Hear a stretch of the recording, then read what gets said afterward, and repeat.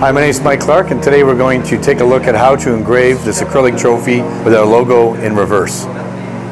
The other thing we're going to do to the logo is we're actually going to take the rub and buff, which is a gold paint. We're going to paint the logo. The problem typically with acrylic is that if we laser engrave acrylic, then it goes white in the background, which if we're not painting is a good thing. However, when we paint, we don't want the white there because it'll take away from the gold paint when we fill it in. Therefore, what I need to do is use a technique where I go out of focus enough that I actually melt the acrylic.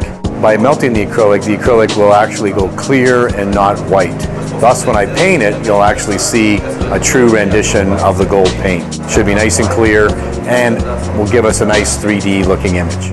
You notice here on the screen, I've got 100 power and I'm going to run at 50 speed.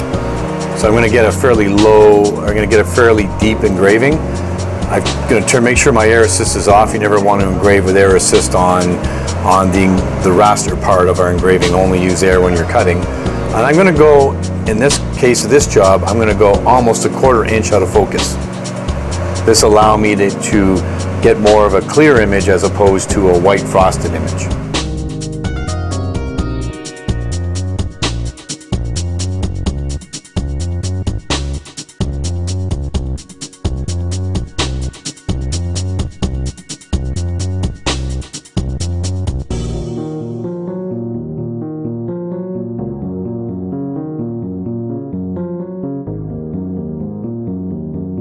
I'm going to take my rub and buff, and I'm going to fill in my area for engraving.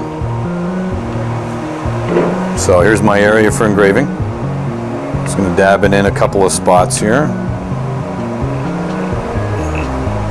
Again, we can fill it all in.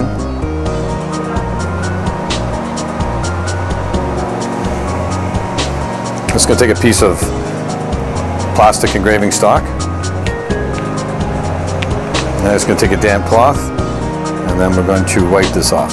So here's our finished product, basically placed in the gold rub and buff, and you can see that I have a nice gold image.